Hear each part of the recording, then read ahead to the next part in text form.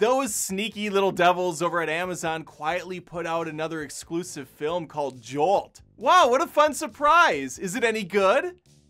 No! While not quite Catwoman levels of bad, it's not too far off either. In fact, I think I would prefer to watch Catwoman because at least it's completely stupid and enjoyable in that sense with some really hilarious fighting. Jolt is just so sad all around. Remember how smoking hot Kate Beckinsale was? She still is.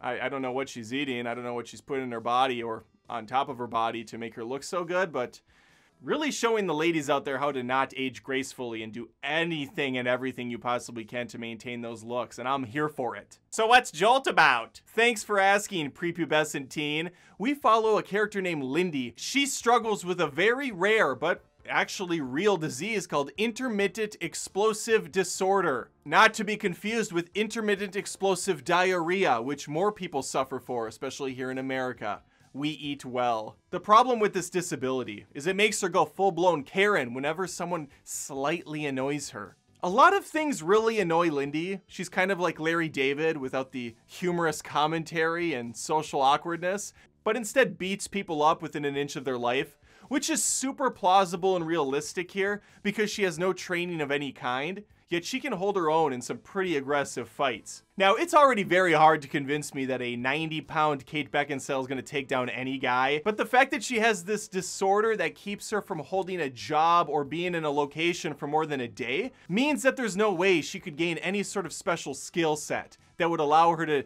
be good at hand-to-hand combat or a great driver. All of which she kind of picks up on the fly and is really great at, which makes for a really compelling character. Said no one ever. This movie sucks hard, and there's not really much to spoil here, so I'm just gonna kind of talk about it off the cuff, if that's okay. Don't watch it. The movie starts out with an incredibly long narration that sounds like it was ripped right off of an episode of Desperate Housewives. This is accompanied by a montage of our girl growing up in all the wrong ways. She's got bad parenting, she can't control her intense anger, and we see some really bad slow motion at play. We're talking slow motion straight out of bad 80s action films that went straight to DVD. Or straight to VHS, to be more accurate. Fortunately for Lindy, people take notice. The different scientists, different smart types, and they put her on an advanced system that allows her to control her rage by shocking herself, or giving herself jolts of electricity. Oh, there's the title. That's where that comes into play, Jolt. At first, I thought Jolt was based off the Extreme Soda from the 90s, which was really a precursor to the energy drinks we have today. Now, me personally, I was a Surge guy. Jolt was a poor man's Surge. It was essentially the Mellow Yellow to Mountain Dew. Now, if you like Mellow Yellow over Mountain Dew, then you might like this movie, because you have bad taste. I'm a NOS man myself. I prefer that over Monster. I don't like the taste of Monster. I think NOS is superior.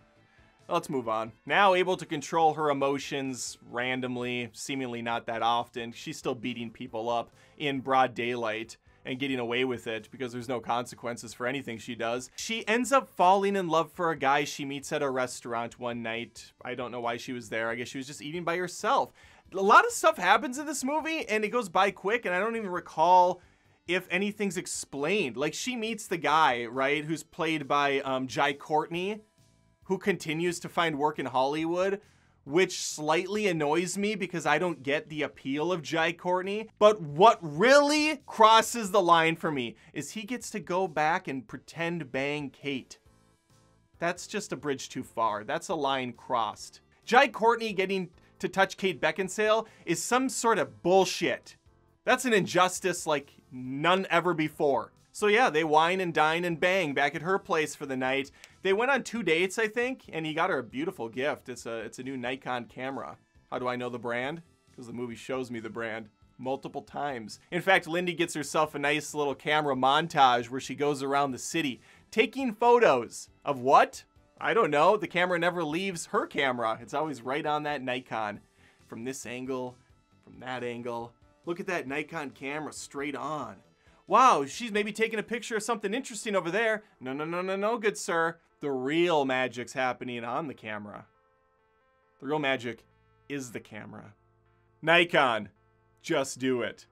No, that's not the right brand. After a fun photo montage, Lindy finds out some terrible news. Her new boyfriend is dead. What are the chances he comes back by the end of this film and is actually the bad guy?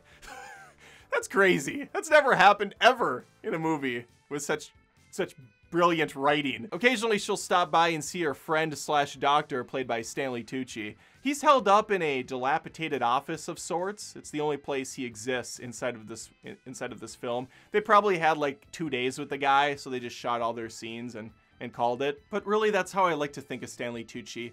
Around every corner of every office building is a room where Stanley Tucci resides in, waiting to impart wisdom and life lessons upon you as you enter. And that's nice.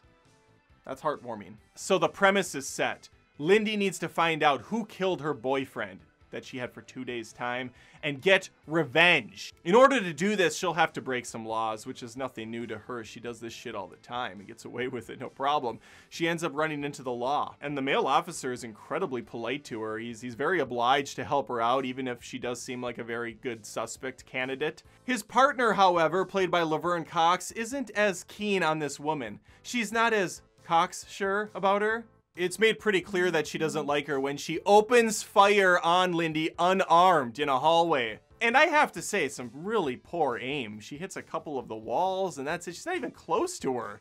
And it's not even a tough shot. Lindy's just standing there. Now, to be fair, Lindy was doing a B&E. She was breaking and entering, but it was super easy for her to do. All she had to accomplish was getting the police out of the precinct by just calling them and saying like, hey, I want to talk. So the 2 lead officers on the case bounce from the precinct, letting Lindy sneak in by just walking in and taking the keys and going into the back room and grabbing the file and taking whatever she needed out of there and then leaving the precinct. And no cops stopped her or talked to her. Could you imagine seeing Kate Beckinsale in a room and not even noticing her? Are you out of your goddamn mind? The rest of the movie is just a string of different awful sections where she finds a bad guy, beats up some henchmen, proves how great she is as, I guess, the hero?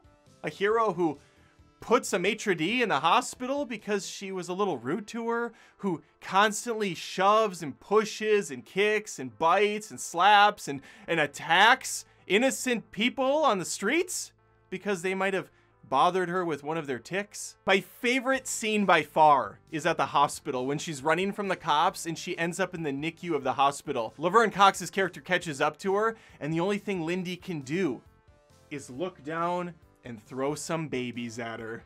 Not fake babies, real babies at the hospital. It's so fucking bad. I just can't get over that this was written down on paper, typed up on a laptop, submitted to multiple people for approval, and they said, yeah, you know what? This is gold right here. I can't wait for audiences to see our heroine pick up little children, little infants, and throw them at the cop to catch like she's in Naked Gun 33 1/3. This was about the point in the movie where I started doing other things because I can't anymore with these shitty films. They come out so quick, they're churned out so fast. There's no thought put into them, no care.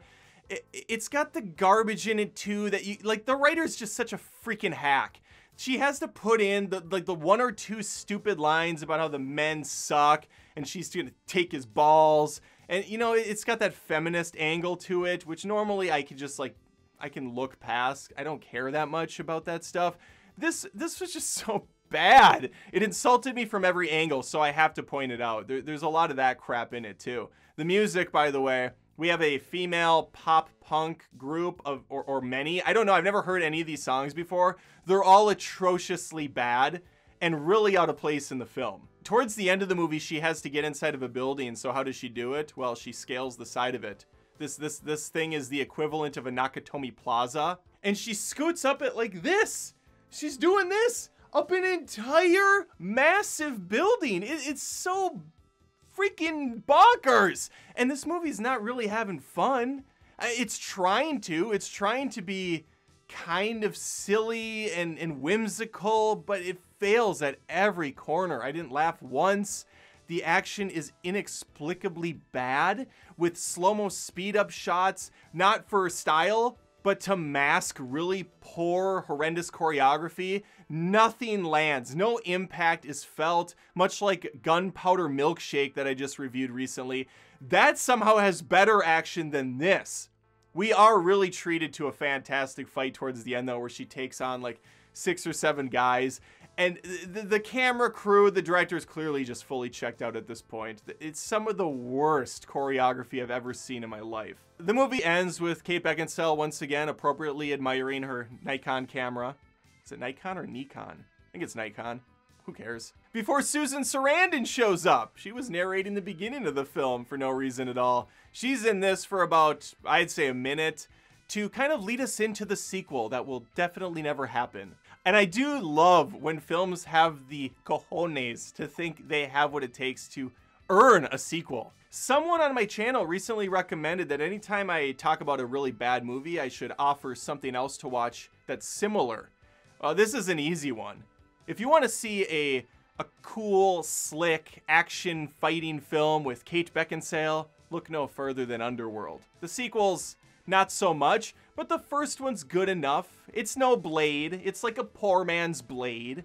But at least we get to see hot, sexy Kate in skin-tight leather kicking some vampire and werewolf ass.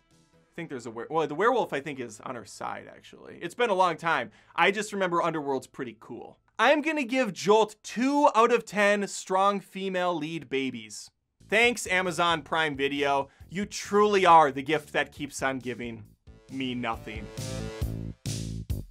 Thanks for watching the video. If you haven't, please feel free to sub to Adam Does Movies. I put out content weekly. You can also hit that join button if you want to be a member and get access to The Cringe, which is a satirical show I do. It's also available for Patreons at any price point, even starting at $1. I'm on TikTok. I got a second channel called Adam Olinger. I'm on Twitch at Adam Olinger. I'm places. I'm around.